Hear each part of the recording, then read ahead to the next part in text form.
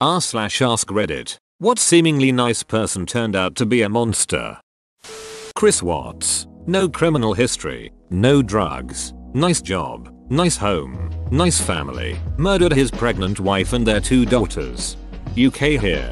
I remember months after the Watts case broke, I was speaking with a guy in PokerStars VR who said he was from Colorado. You'll recall at the time there was massive amounts of sympathy and public interest, even far from Colorado. When I brought up the Watts case, he said he'd never heard about it. When I gave him a quick overview, he said it was so foul that he didn't believe me. He genuinely did not believe that something so vile and harrowing could have happened. I told him to Google Chris Watts murders and change the subject. Even after that, he occasionally berated me for making up something as dark as that story. He couldn't get his head around the fact that something like that could actually have happened. Also, this day, I have no idea how he could have lived in Colorado and not heard about the story in all those months following. But that's another question. He was Chris Watts. Bill Cosby. It really hurt me when that news broke.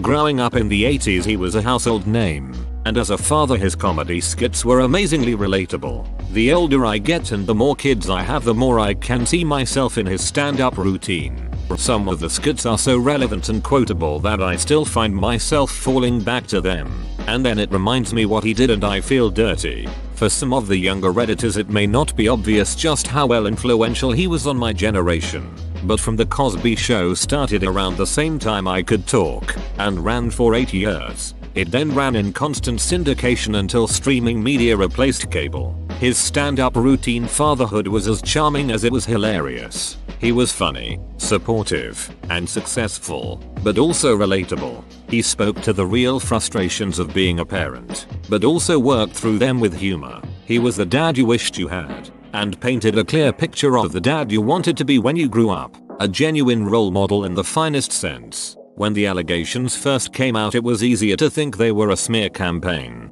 but as they proved credible, it was like a punch in the gut. Not just a sense of disgust, but also betrayal, and a lingering shame to have ever adored his character. Let me add a little to this too. The Cosby Show was huge for the black community. There had been other sitcoms focused on black families like Good Times or Sanford and Son, but those showed families struggling with the realities of poverty. This was the first show that portrayed a black family as wealthy and successful. Bill playing a doctor, teaching good lessons to his family. It was groundbreaking, and served as a real inspiration to a lot of people one generation older I know in my community. Cosby, in the show and outside it as a comedian spokesperson, was seen as a leading example of how to portray black people as capable of betterment, not just as poor disadvantaged people who might fall into crime, drugs, and need pity. My grandma's old enough that she doesn't know about what Cosby did, or maybe no one explained the full story to her, but she'll watch the show on her DVDs, and honestly I wish I could go back and watch it too. It was a feel-good show. Alas, the man behind it was quite the opposite of what he portrayed. Heard Ted Bundy was a really nice dude. Ted Bundy was so charming and handsome. Someone at his trial in Orlando, Florida did not believe he could possibly have done the Tallahassee murders until she saw him erupt in rage during the trial. You should see pictures of the groupies he had. Author and Rule wrote a truly amazing book about Bundy, The Stranger Beside Me, and the movie The Deliberate Stranger with Mark Harmon does a really great job of showing how charming he was. I kind of studied him because I grew up in Orlando. And Rule was one of those people who couldn't believe it. Ted was her friend. He babysat for her. I can't imagine finding out my good friend was a serial killer. Josh Duggar. His family TV show painted this monster as the golden son, holier than thou religious. He sexually assaulted his younger sisters as a teen, utilized Ashley Madison to cheat on his wife, physically assaulted a sex worker, and then was charged with possessing CSAM. He is waiting for his sentencing. He has 7 kids and has constantly been surrounded by children since his teenage years. He is a monster whose religion allowed him to thrive. He is the worst, but I have to say he never struck me as actually nice. He seemed like a smug prick. 100% agreed. He's the embodiment of fake southern niceness that's amplified by his moral higher ground religious views. But there was and still is a minority of people who support him. Girls still want to marry his brothers and be associated with the family name. growing up in Lower Hutt, NZ. I had a best friend across the road from my house. I played at his house a lot and was familiar with his dad. His dad was Jules Mikus. Turned out he was guilty of raping a small girl when I was 3 and then burying her alive so that she choked on the sand she was buried in on the beach. At the time of crime, DNA evidence was not developed. His skin and semen was found on her dead body and frozen till the day arrives that DNA testing could confirm his guilt, and he died in jail. In between that time, I used to hang out at his house and play with G.I. Joes and eat dinner with his family. Jules Mikus news article. Oh my gosh, I remember when he was finally caught. My mum remembers when this happened. I was a baby and she was devastated someone could do this to a child. It like really affected her. She can't even explain why. He truly was an evil person. I hope he's rotting in hell. He was a short little man about 5'4". He was real gruff but friendly at his house. His son, who I knew legally, changed both his names and is terribly ashamed. Nobody suspected.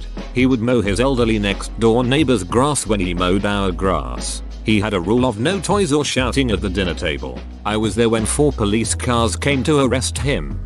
His son was an adult doing an apprenticeship and had just left home. He was arrested late February, early 2000s. I was at my parents' house for a bit because I broke my leg and they were looking after me till it healed. The cars pulled up, no sirens, and he was taken away. Was a few weeks till we learned why.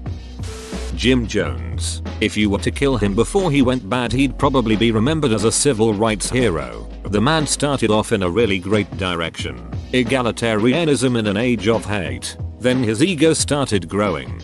Jim Jones is such a strange case because it was his dedication that ended up being his downfall. He didn't trust anyone else to run the People's Temple, so he worked so many hours and barely slept. He used amphetamines to stay awake and then took downers to fall asleep. Then he completely lost control and ended up killing 900 people. Moral: don't do amphetamines.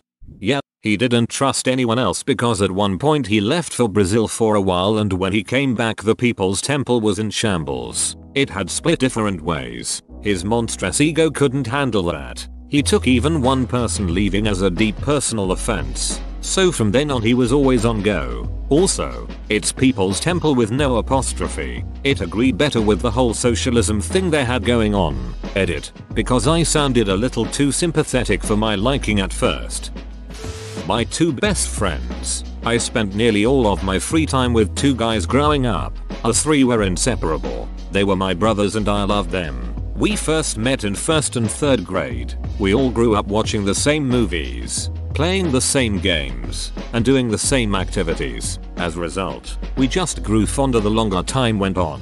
We had our ups and downs, and even times of serious arguments, but we always ended up back together in the end. Cut to when I'm 24 and it's been hard the past couple years. One seems to have zero suspicions, and the other has become the biggest mooch you could find. My one friend kept hitting on my girlfriend for a year and a half straight. She made it very clear that she was friends with him but nothing more. He got drunk one night and threw himself at her trying to make out with her. It was the last straw. I cut him out entirely. My other friend, the mooch, stole from me about 2 weeks later. He'd owed me a ton of money because he never worked. I always paid his way. I knew I'd never get the cash back when I paid his way, but I wanted him to be included. He was a brother. Having to have someone pay for you and stealing are quite different things though. He wouldn't admit fault when I caught him, nor would he apologize. That was my sign that he was no longer a mooch, but now a thief. I decided to cut him out too. All that being said, I miss them every day. I wish they would have matured and we could have all stayed friends.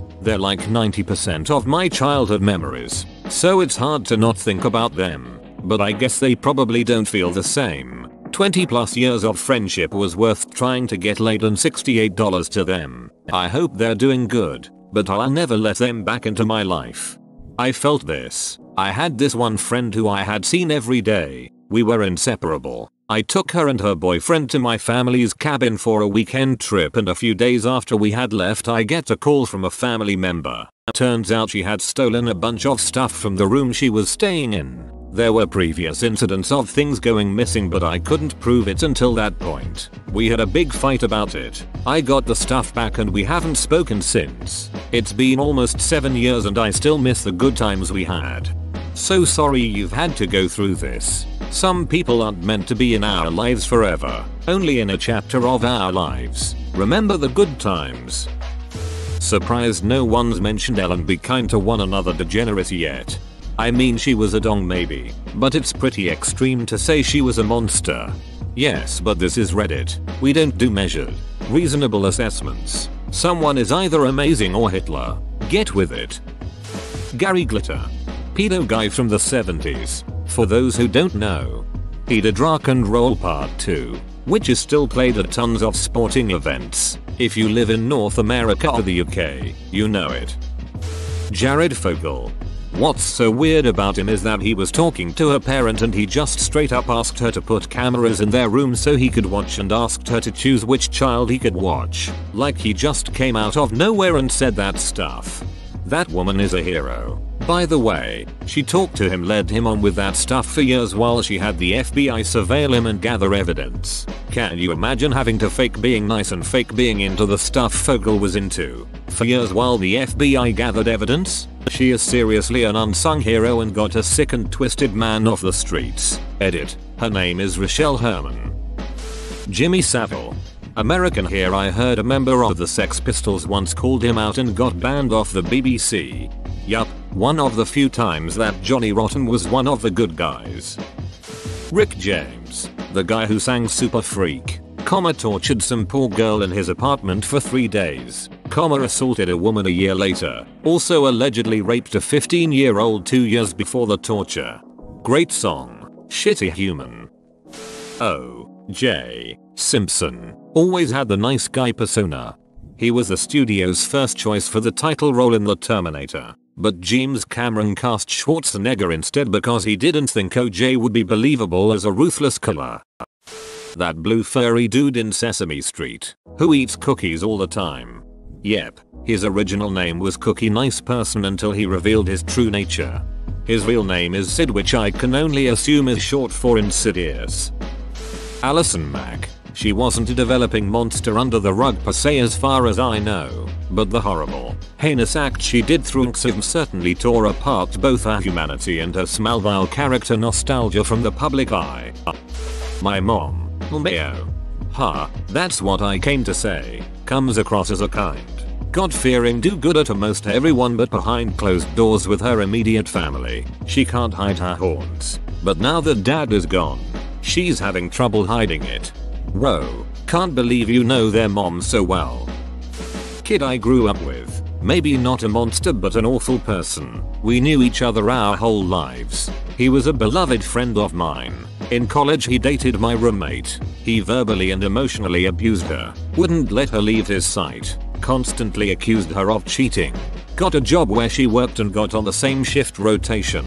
Made her plan the same schedule as him for second semester. Threatened her. Threw things at her. Ripped a closet door off the hinges when I came with her to get her stuff. I stood between them and this kid I knew for 15 years and had camped with me on spring break. Knew all my secrets. He told me to move or he would make me. He stalked my roommate. Followed her around campus. Came to her hospital room and had to be removed by security after she attempted suicide. Got banned from our dorm. Transferred colleges and went back to our hometown where he proceeded to tell everyone I was a lesbian who was a man-hater and in love with his girlfriend. So I manipulated her into calling him abusive and getting him kicked out. And because he was so beloved, most of our friends believed him. I lost a lot of friends. He has since been reported by more recent girlfriends. Has been in and out of rehab, drunk driving, drug problems, etc. This was someone I genuinely was close with for years. It was like he became a different person. Whoa, you made it to the end? You're a ducking beast. I'll cut you a deal. Smash like and subscribe for more curated content, bruh. It's free and that's a great price.